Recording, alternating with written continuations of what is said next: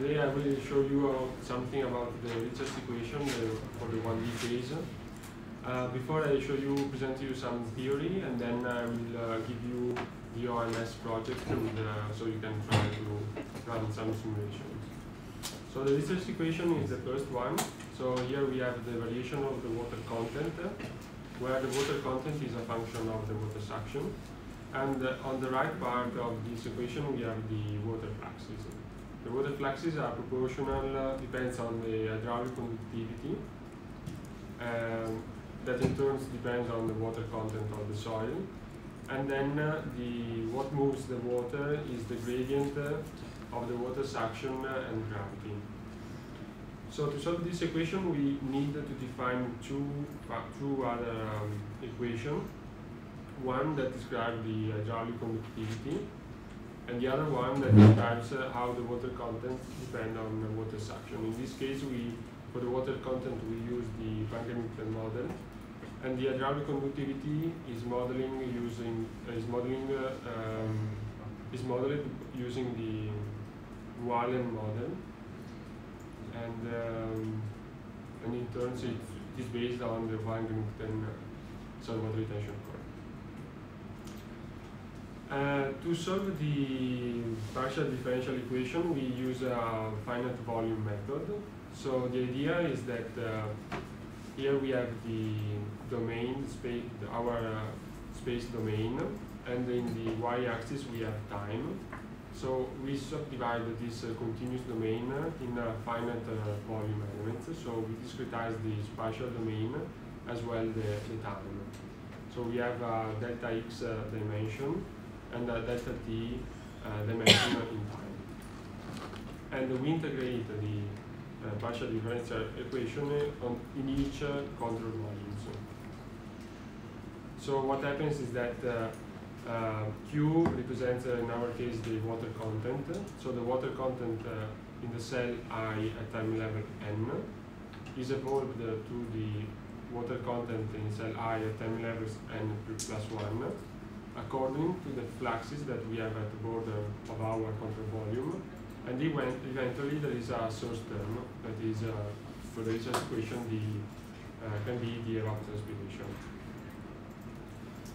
So if we use a semi-implicit finite volume method, the partial differential equation can be discretized in this way, where here we have the water content at time levels n plus 1, and the water content at level n, that is on the right hand side of this equation. The green lines underlines represent the discretization of the water fluxes, and the term S is, for example, the evapotranspiration. If we apply this discretization to each the control volumes of our domain, we end up with a nonlinear system. The system is nonlinear because the water content is a nonlinear function of the water suction. And this is the main problem when we want to solve the Richards equation. Because if we think to the scalar case, to solve a nonlinear function, we can use the Newton algorithm, but since in this case the function is nonlinear, the Newton algorithm cannot be used because the function is not the derivative of the water content is a non-monotone function. And here there is a plot which represents the derivative of the water content. So the idea is to define other two functions, P and Q, which there are two monotone functions, and their difference gives you the original derivative of the water content. So then we can apply the Newton algorithm twice. The first one when we use the P function, and the second time using the Q function. So in this case we are sure that the method can converge to our solution. Another problem dealing with the Richards equation is that the Richards equation, the subsurface flow is coupled with the surface flow, but historically there is not just one equation that describes the two problems, because the surface flow is described by the Navier-Stokes equation or some simplification, and the subsurface flow is described by the Richards equation. So there are two different equations that have to be coupled. In literature, there are different strategies to couple this equation are proposed. There are, for example, some models which solve the surface flow, and then with what happens on the surface, they solve the Richards equation. And there is no feedback between the two domains. Others try to take into account some feedback, so they iterate the solution.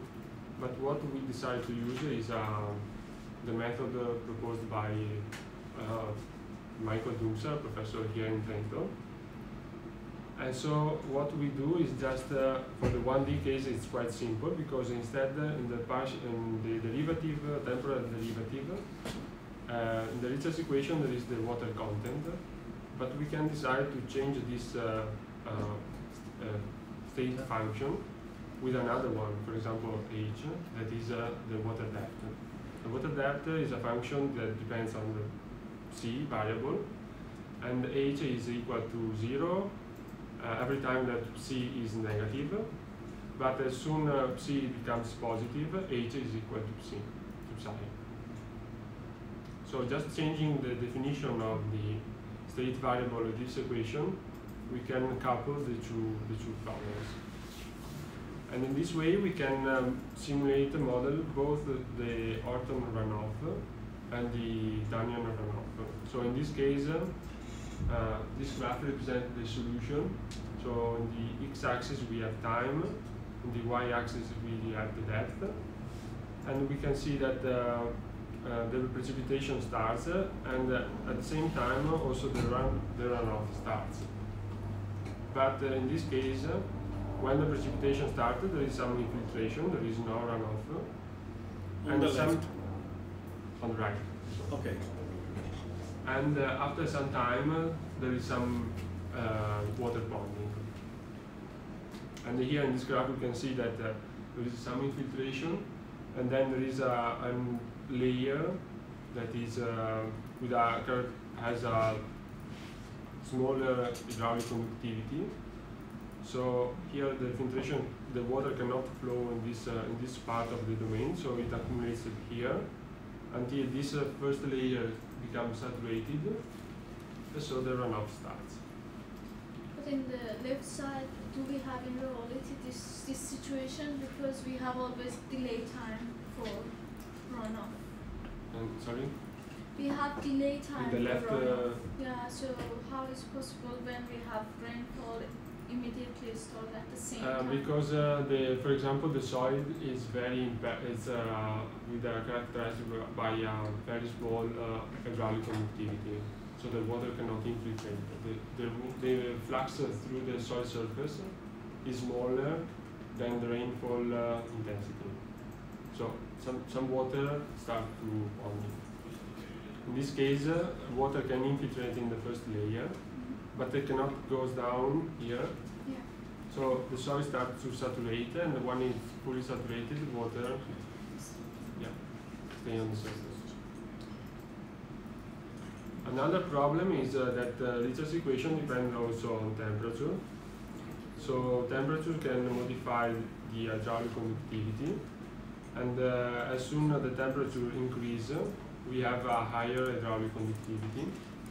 And in this case, it's just a numerical simulation. So we apply the same boundary condition at the top, this rainfall time series, and I changed the temperature of the soil. And in this graph, you can see that with a temperature of 5 degrees, the light blue, this is the ponding at soil surface. And the red one is with the hotter temperature, so the difference is quite high, because in the red case we have some, I don't know, maybe 15 millimeters, but when soil is colder, the ponding can be also 30 millimeters. Also, the water content can depend on the temperature, because the temperature modifies the water suction. And here the difference between the water bonding at different temperature is smaller. But this tells us that probably we have to, if you want to take account temperature, we have to couple the Richards equation with the energy equation. So we can take into account also the evolution of the soil temperature over time. And now I can give you the project.